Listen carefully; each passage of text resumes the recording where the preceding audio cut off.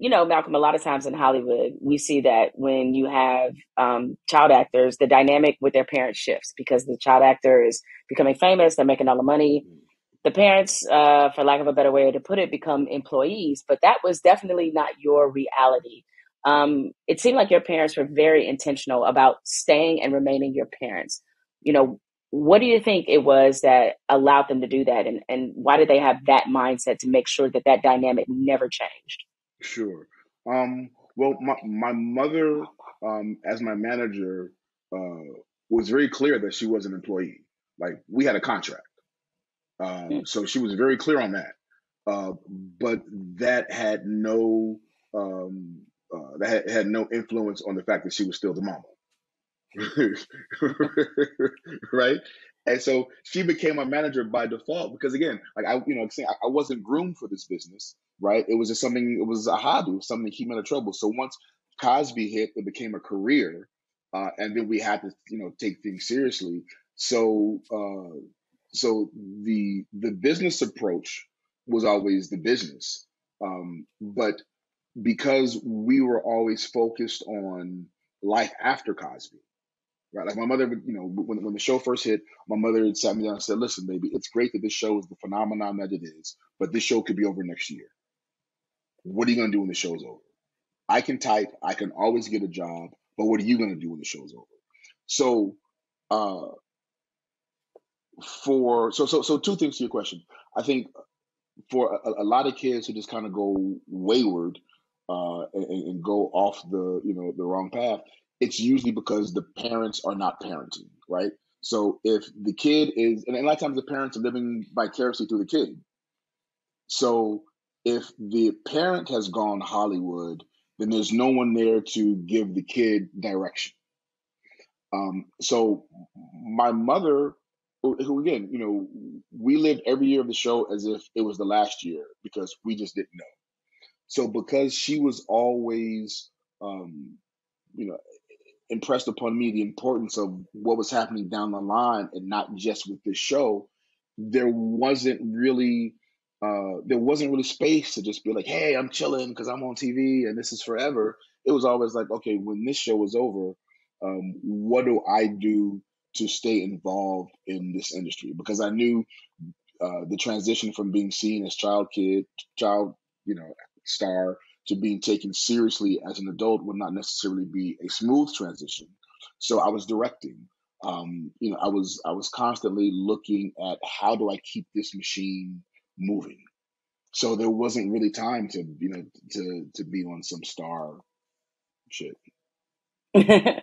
Will Smith, in his biography, he said something really fascinating about the difference between being music famous and being TV famous. And one thing he said about being TV famous is that the people that watch you on TV, they start to look at you like you're really a part of their family, like you're their friends, like we really know you, right? And so, because it's called The Cosby Show and the dynamic is family, people get to thinking that Bill Cosby's really your dad. Like these are really your parents.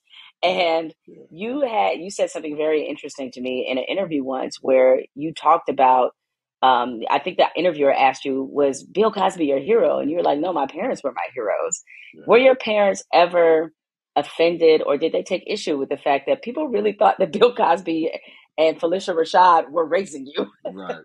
Not at all. No, Okay. not at all. Yeah, in any kind of identity crisis had to deal with other people and not us, right? Like, Ennis, Mr. Cosby's son, that was my dude, right? Like we were close friends. So we go out and people be like, "Hey, you're Bill Cosby's son," and we would just laugh because, like, no, actually, that's really Bill Cosby's son.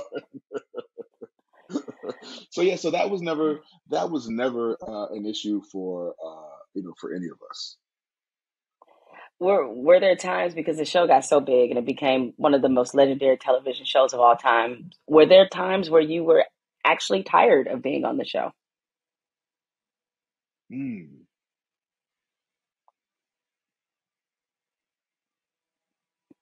or tired No, of being in the Cosby bubble? You know what I mean? right. No, because I was, well, one, I was still doing theater. And the acting roles that I was choosing were roles that were different from Theo. So as an actor, I was still able to go. I was able to go do work that wasn't necessarily paying a whole lot of money because I had this gig, that was paying me. So I had that, and I think by the time we got to our last season, season 8, I think that was the point where we were all ready to move on. But we all collectively were ready to move on. Keisha actually wanted to go to school, because she had spent her whole life with tutors, so she actually wanted to go off to school. Um, Felicia, had Felia. She wanted to, just be a mom for a bit. So by season 8, we were all ready to move on. But it was a collective. We were ready to move on. I don't know if you've seen it, but uh, A Different World, that cast, like they had a whole reunion special that was, I believe, on Peacock, and recently they were on Red Table Talk. Do you think we will ever see the Cosby cast? I know it would be minus one, maybe. The Cosby cast reunite in a similar fashion to be celebrated because everybody knows you guys have been through a lot with all Yeah. the news and controversy and everything that went on with Bill Cosby. It has not really allowed you all to be celebrated. Is this Yeah. something that you think will happen? Is it something that you would like to see Hmm. I don't know. And I think because if we were to do it, um, even if we were to do it minus one, there's still the elephant in the room. So it's either, you know, you can't talk about it, you can't not talk about it, right? So it kind of to do a reunion like that and to celebrate that show without him would probably be strange. And because we all have our personal relationships with each other. um so it's not necessarily important for us. I guess for us, it's not necessarily important for the world to see our relationships with each other. We do it. We do have relationships with each other.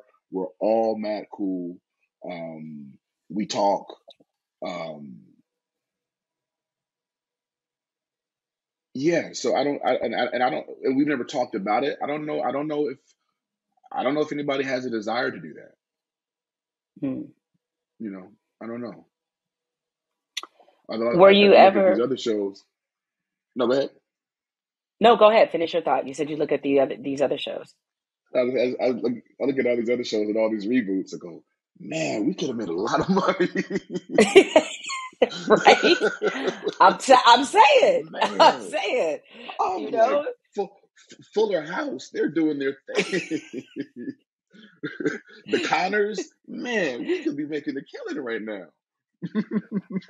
well, I mean, I guess to that end, I mean, it's natural and it's human, but were you ever resentful because you have one person who has impacted you guys' lives in the way this show was seen. Like for me, I still watch the Cosby Show. It does not bother me to watch it. I don't think about anything else. But this was a good ass show. Like, Yeah, and I'm yeah, entertained by it.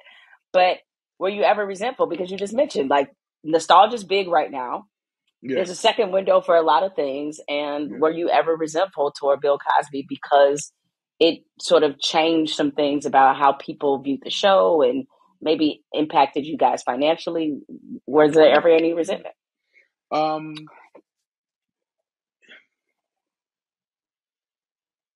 no. Um, and not resentment, not resentment, because it drove home. Uh, hmm, like, I get how this business works, for one. And there are so many. Just that whole situation is so it's so layered, man. Um, and I'll never say anything. Um, and whenever I talk about it, like I don't, I can't defend him or his actions at all. Um, but I also can't throw him under the bus completely because I have an understanding of all of the layers. Like it's so complex and there's so many shades of gray that most people will never get. So I think for me, yes, there is the piece of um, financial hit that we all took, but also it hasn't really affected my career, right? Like again, to go back from the very beginning, we set up, me, my mother, my team, uh, we set up this life after the show, so my life would not be dependent upon that show, uh, or dependent upon Theo. So I mean, trust me, it truly sucked to watch the ship go down the way it went down. Um, but like you and like people, like I understand, why some people can't watch the show, but like you and like people who still watch the show, um, even myself, like the show is the show. Like this was such it's a timeless show. It's an iconic show, still an important show. The effect that it had on um, Black people worldwide uh, can never be taken away, right? So there's still so much to be proud of in terms of that legacy, but at the same time, I had moved on a long time ago.